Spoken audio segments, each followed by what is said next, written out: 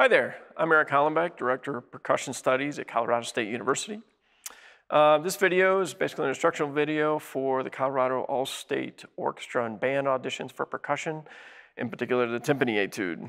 And the Etude this year is from Garwood Whaley, Musical Studies for the Intermediate Timpanist, page 32. And on this particular etude, you have 3 drums and making an A minor triad, ACE. You got a couple different choices, but in particular, I would suggest that you use the bottom 3 drums because the pitches tend to lie in the upper part of the range, which is a little bit clearer. You can use a 29 or the top 3, 29, 26, 23, but that means you got an E on the 23, which is very close to the bottom, and generally a 23 is a very unclear drum in general. So if given the opportunity, I'd try and use the bottom 3 on that. So the first thing you got to deal with timpani that's unique to this instrument is dealing with intonation or pitch. And in this case, we have to tune them, of course. So what we're going to do is get basically a tuning fork. And I suggest an A440 tuning fork. And the reason for using a tuning fork, using a pitch pipe or any other instrument reference is that this actually can be used in an ensemble. In other words, you're not going to hear it. You're the only one who hears it, and you really get you in the habit of using and finding intervals in yourself rather than just matching the pitch to a pitch pipe or a keyboard instrument. Keyboard instruments are typically tuned to A442, so right off the bat, you're starting sharp. So you really want to use a tuning fork is the way to go. So realize that A, C, E, you're just tuning an A minor triad. You have A to C, which is a minor third, and then C to E, which is a major third.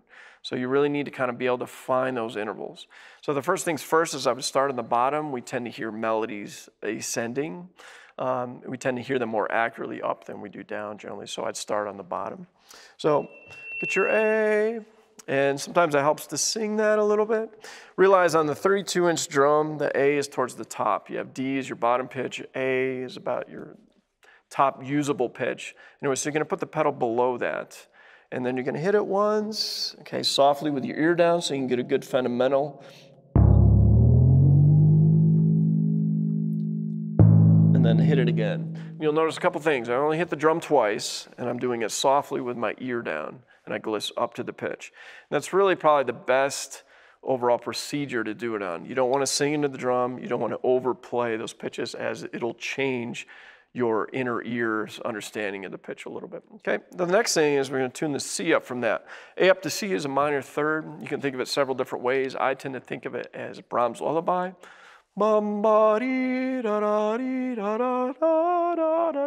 Obviously, I'm a percussionist. So anyways, you got your C. And C, understanding on a 29-inch drum, the range is basically F up to C. So again, it's going to be at the top part of the range. So we got our C in our head. C.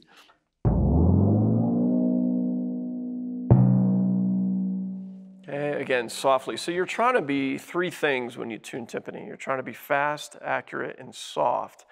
Unobtrusive, basically. I always think of the acronym FAST in order to do that. So work on that. The next thing you got to do is do the E on the high pitch, okay?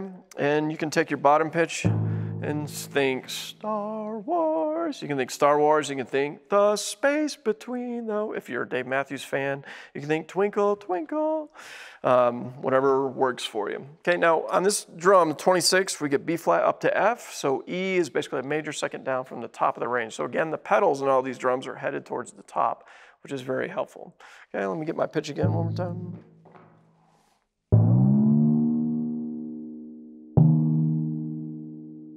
Okay, and then basically those are my pitches. So if you hear the A, that's your minor triad from there.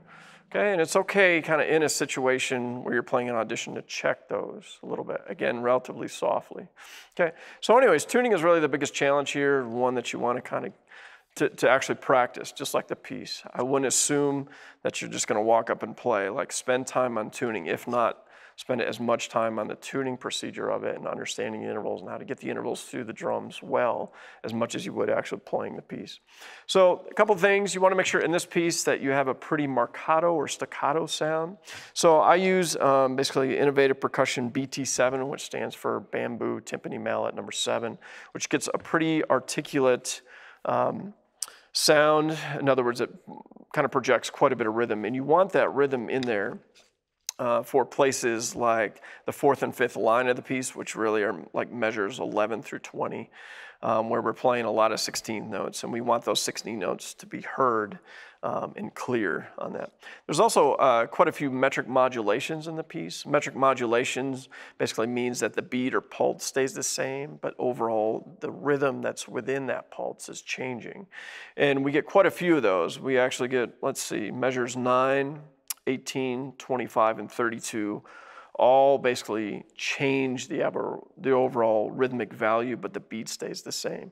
So the trickiest one, I think, really happens from measure 31 to 32, where you're actually thinking 6/8. So you got this, 1, 2, 3, 4, 5, 6, and then that, obviously we're gonna divide in 2 instead of 1, 2, 3, 1, 2, 3, 1, and 2, and. You just wanna make sure you're feeling that. So we get 1 and 2 and 3 and 4 and 5 and 6 and 1 E and a 2 E and a 3. Just want to make sure that metric modulation is done correctly. As far as dampening, I basically dampen with the back 3 fingers in the playing area gently.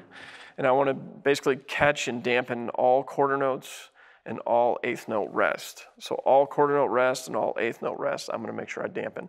Sometimes I'll get 2, sometimes I'll just get 1, but I'm at least catching something in there, if that makes sense. And that gives the inclination to the adjudicator that you actually are adhering to note duration. And that's really important on timpani, obviously. As far as stickings go, you're gonna end up in a few places. You could not do this, but I think it's probably easier to do this as far as crossing over. And immediately that can start in measure 3. The places where it kind of is absolutely has to happen is kind of measure 8 and measure 18, measure 17. Those. And as you do this, you want to make sure that the crossed hand, which in my case is the left hand, is playing enough. So you're not having this sound. But you got.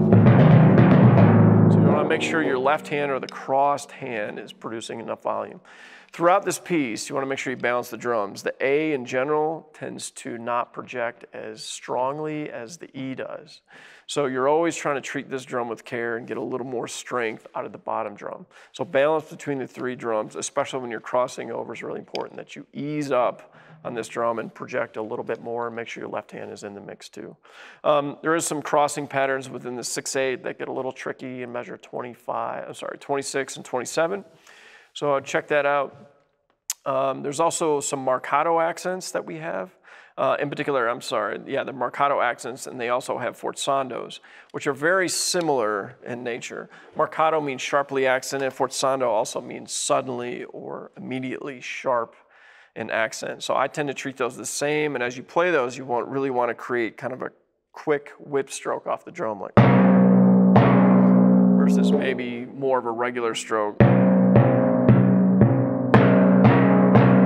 Again, you get a little more front to each sound, a little more attack, a little more point. So generally, I try and alternate as much as possible and not avoid crossing when it is possible, but there are places you're gonna have to cross on this one. Dynamic-wise, you wanna make sure there's a couple things that you end up repeating that are at different dynamics. Like when we get to measure 3 through 9, part of that comes back at 35. You wanna make sure that, again, when you're initially playing it from 3 to 9, it's mostly at mezzo forte. When you play it later, it's at forte.